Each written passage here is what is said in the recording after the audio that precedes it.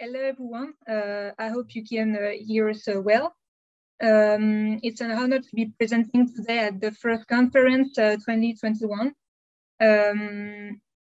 So as Shin said, I'm a cyber defense operation manager, but I joined first ANSSI as a operational situation awareness analyst. And so I will be co-presenting today with Lena. Yeah, hello everyone. So I'm still a situation awareness analyst, and I've been at ANSSI for more than 2 years now, working as that in that position. We are both very excited about presenting today about integration of an operational situation awareness team to a CSIRT, and we are going to more precisely develop the need for specific missions when scaling up, when getting more mature. So what is operational situation awareness analyst? One might wonder, and I'm gonna let Lena develop that point. So yes, thank you, Esther. Let's start with the core of our presentation, what we're gonna talk about, which is operational situation awareness. In this presentation, we'll talk about it as both a mission and a team. And as a mission, we define it as the fact as being able to give a synthetic and analytic picture at any given time of any incident response activity.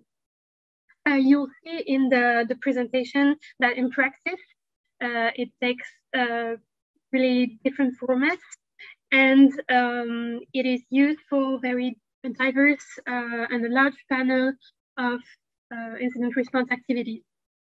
What we want to show you today is how it works, how useful it is for a national and governmental sectors as CERT-FR.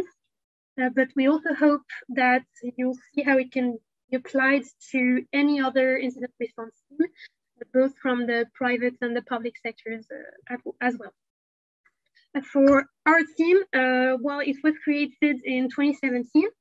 And at the time, Esther will dive a little bit more into it afterwards, CERT-FR was reorganizing all of its operational teams and activities. So today we're gonna tackle 3 main points. First, what does the need for creating such a team come from? What it is 4 years later, meaning what we do on a daily basis, who we interact with, and what we do within an incident response team. And finally, the challenges we face building this team and are still facing sometimes. And also we start with the but. Where does it come from? What does that need come from? And the origin of our situation awareness. Yes, so first thing first, let's get started with the when, the how, and the why it was created. So in order to do that, as Lena told you, I have to take you back to year 2017, when the year when France was reorganizing its operational teams. At that time, situation awareness already existed, but in a different format, in a less developed form in comparison with the current one, as it was partially assigned to a team which main mission was cyber threat intelligence.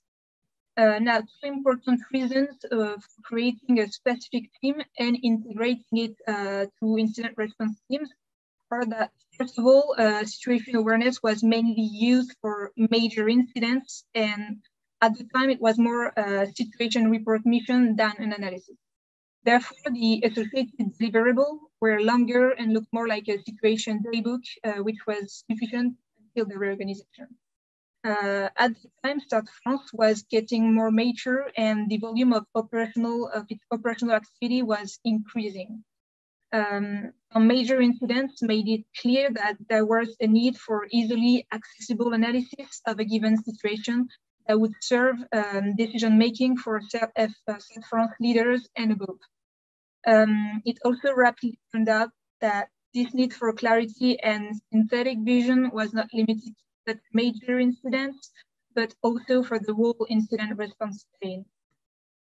Second of all, the cyber threat situation, the cyber threat intelligence situation team was separated de facto from the incident response technical team. And given this separation, situation awareness was de facto scattered among that team and technical experts on the other side, who were facing time-consuming solicitation from the management. So therefore, it was decided to create a team that was fully integrated within the incident response teams, which includes technical experts, teams in charge of triage, etc., that would be able to take charge of operational situation awareness for both the all incident response activities and for major incidents. And it was also decided to couple this, couple the situation awareness analysis mission with another one, which is operational activity regulation. So you understand why just after I get you through a little bit about what is operational activities regulation. Okay, so actually this activity was a brand new mission when it was created in 2017. The mission and the objective of this new team is to control the proper and the good running of the incident response chain. Interestingly, until 2019, it was done by operational situation analysts on the best effort mode, and since then the team has been fully staffed. So how do they accomplish this mission? With various ways, by constantly reviewing alerts received and handled, by the uniformization of incident treatment, by doing a first level transversal analysis with comparing and merging alert incidents, which is of great value for all the teams in the incident response chain. And they also suggest actions like prioritization, escalation within the incident response chain. And so this job, which not existed before, enables really interesting things for South France. As a matter of fact, regulators have a central vision of operational activities, and they can give at any given time a vision of the CERT resources engaged in incident response activities and also produce trends. And so this central vision really gives them a hand to support decision making for the head of incident response division and globally South France leaders. And second of all, not only do they have a central vision, but they also have a full operational picture thanks to its position within the incident response chain. And so as such, it is the most capable of identifying and alerting of emerging trends or risky incoming incidents. And so this, the reason why these two missions were created together is because, well, they're complementary, and basically situation awareness analysts and regulators work on a daily basis. And I let Lena tell you a little bit more about that. So as I've presented you what operational activities regulation is. For the rest of today, we're going to mostly focus on what situation awareness does, but it's important to keep in mind that both missions, even though they are very different, they complement each other very well. What makes them different? Well, situation awareness analysts are working on incidents, and they are actually part of the incident response chain, whereas operational activities regulators are controlling and supervising the incident response chain, ensuring that everything runs smoothly, and mostly they work on how incidents are handled. So both activities are quite complementary to each other in that way. Just now, a little focus on human resources needed in order to accomplish the mission described. So as you understand, the amount of work behind the mission described earlier really depends on the impact, but also the volume of incidents notified and handled at South France. So let's just take a look at the volume for year 2020, for instance. These are the numbers you can find in the annual reports of ANSSI, and you have the link on the slide. Lena will tell you a little bit more about these notions and what they stand for what do we understand by major incidents, compare them with incidents or cyber defense operation just after. But what is interesting here is to see that there is a certain and ever-growing amount of security events handled at CERT-France. And so we estimate that in order to tackle the missions we have, it requires 6 situation analysts and 2 or 3 regulations analysts. As for the profile needed to fill this different position, well, they are quite hybrid. Are needed people who can understand and analyze a very complex and diverse situation and its technical details in a very short time. But generally, people with business intelligence or political science background or engineering and a strong understanding of the cybersecurity elements are needed. Naturally, this pool of candidates is more gender balanced than pure engineering posts, which is, well, something quite rare within the cybersecurity field and thus noteworthy. Thank you. So now that you understand where we come from, we're going to try to talk a little bit more about what we do on a daily basis, what it actually means to have a situation awareness integrated to a CERT. But before we go into detail, I want to come back to what Esther told you about a little bit. What we call at CERT-France are treatment modes. In fact, incident response is organized in 2 types of treatment modes according to the nature of the incidents, based on the sensitivity surrounding the victim, but also the level of impact the event has on the information system that is affected. And we talk for the cyber defense operations, which are usually the incidents on the larger scale. What is created is a specific team to which a situation awareness analyst is integrated specifically. For the rest of the treatment modes, alerts, incidents, and major incidents, well, they are treated by the classical, I want to say, incident response chain with an escalation process that is put into place when and if necessary. And situation awareness has also a different role for that within that incident response. I'll start by telling you about what we do in cyber defense operations. And Esther will tell you a little bit more about what we do to the rest of incident response. First, cyber defense operations. Well, as I mentioned, for this type of events, a specific team is created within CERT-France, overseen by a team leader, cyber defense operation manager, who operates a matrix management. That team is composed of different experts, such as a forensic coordinator, a CTI specialist, for instance, but also a situation awareness analyst, whose job in that context is to produce 2 types of deliverables. First of all, we produce regular situation analysis reports that are disseminated among operational and management teams within CERT-France. And given the evolution of the incident, these reports are produced between once a day to once every few weeks. Secondly, we also produce specific situation analysis reports on demand or when relevant that can be shared outside of CERT-France towards more political authorities or toward partners, both international and national, and sometimes towards our constituents themselves.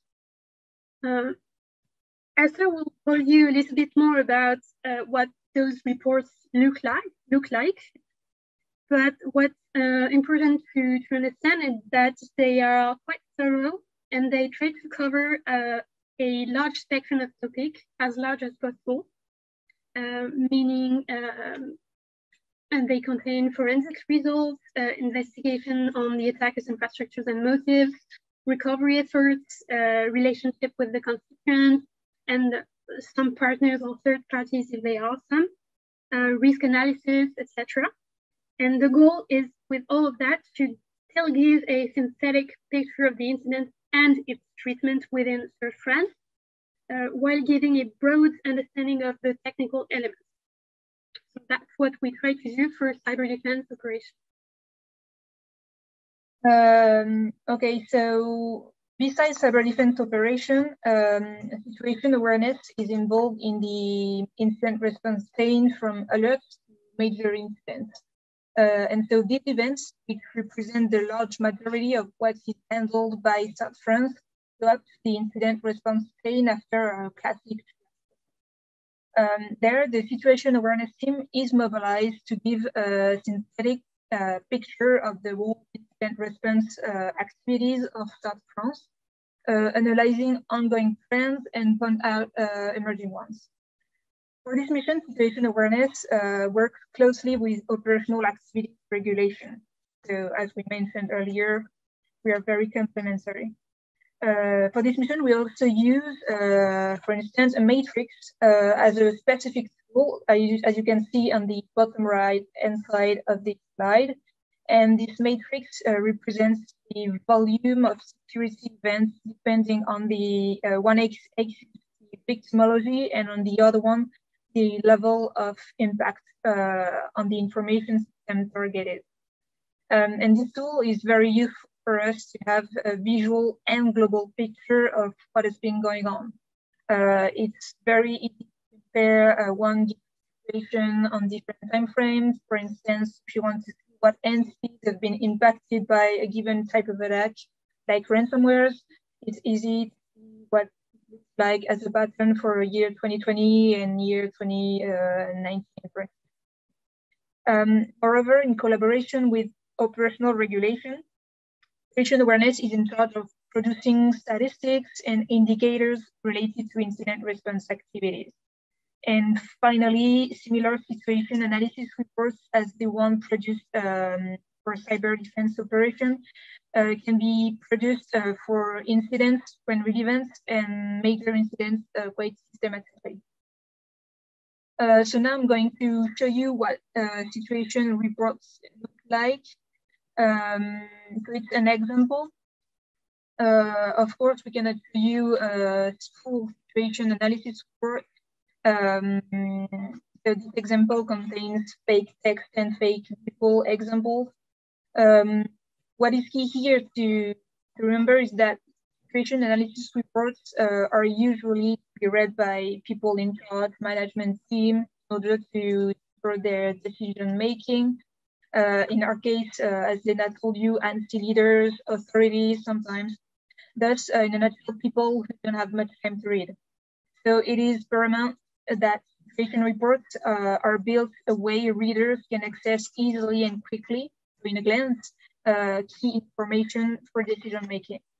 And so in this example, so on the left page on the slide, you can see key information such as what are we talking about, what type of incident is it, what entity is targeted, what are the stakeholders, what is the level of risk associated with this incident. You can also have information very quickly of where are we in terms of investigation, are we engaging action in remediation actions or not. Of course, you have an executive summary of what has been going on, you have what is new about the situation, the operational situation, you have a list of appendixes, etc. Of course, between these two pages, the one on the left and the right, in general, you have others with details, but it's best short. On the right page, so you have different examples of visual elements produced, like timelines, like diagrams. So it can be a timeline of the attack, what we understand about the attack. It can be a timeline about the cyber operation itself. But basically, everything is done so that the readers have very easy accessible information, make decision, or just to know where to go in terms of investigation.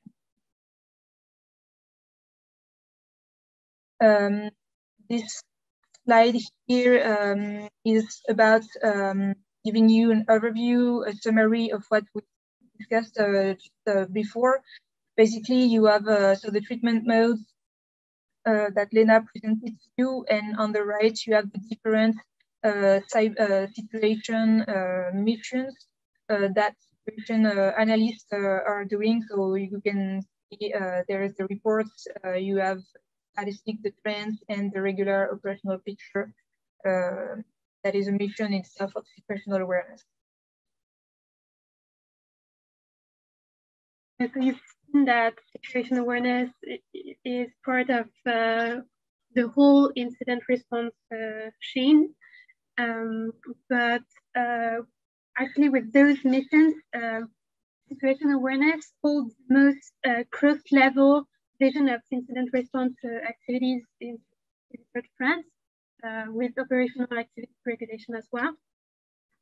So what does it do in fact? Well, it's fundamental help for decision-making, for prioritization, and it allows for a management of the information that we share towards partner or authorities.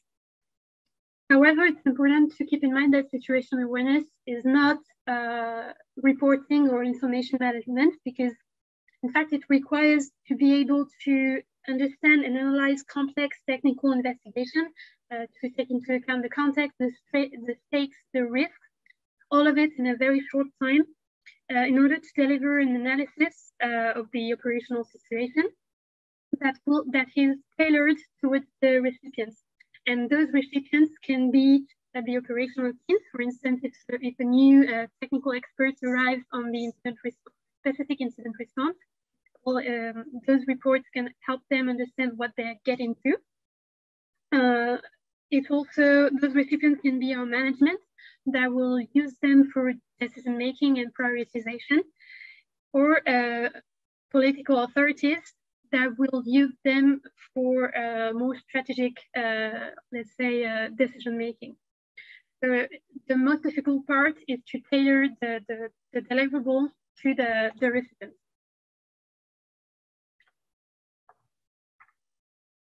All right, and so last but not least, we're going to tell you a little bit more about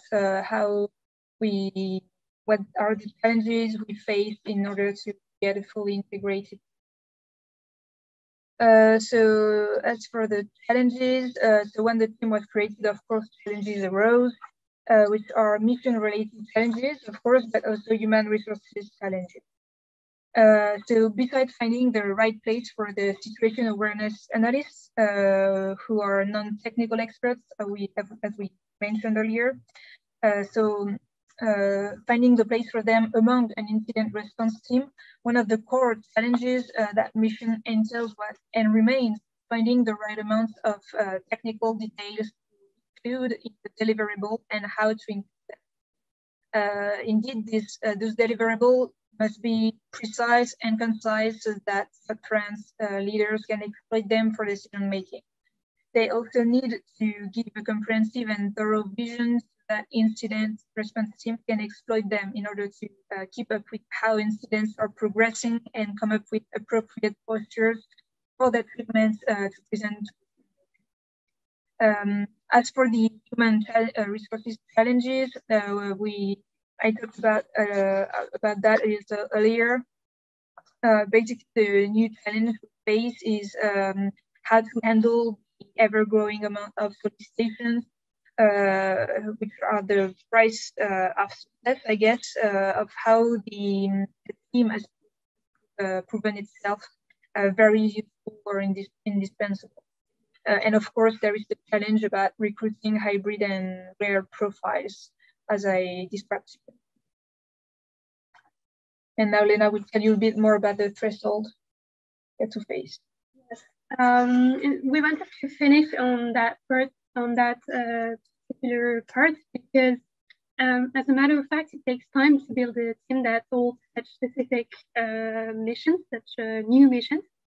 And there were specific events or thresholds, if we can call them that, that played a significant role in demonstrating how useful the team was for the whole incident response activities. And here are two examples that can highlight that point. Starting with 2019, when CERT-FR was facing particularly complex incidents. And at the time, the situation awareness team was getting bigger. 3 minutes left. Thank you.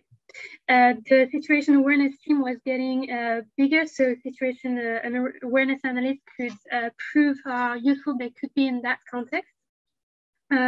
Because facing such complexity, well, it turned out that having an analyst that is specifically dedicated to making things clear for everyone, from analyst to management, is quite precious, especially because it allows for incident handlers or forensic coordinators to focus on the core of their work and organizing the treatment, managing the relationship with the constituents and everything without worrying about the fact that their management have a clear picture of what's happening.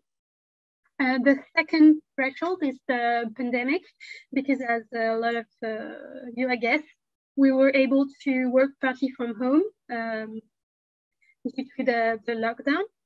And at that particular time, situation awareness and as well operational activities regulation worked for ensuring that there was a continuity in operational activities because they were instrumental for other incident response teams to keep up with the whole operational activity and the whole picture to have a clear picture of all of it. It was also key at the time for fulfilling an increased need, an increased demand for reporting and analyzing incidents that specifically targeting the healthcare sector, which became a top one priority for everyone at the time. So that's why that's two examples of when situation awareness team became quite important, prove their value. Actually, that's it for us. We remain available if you have questions. And thank you a lot for listening and watching our presentation.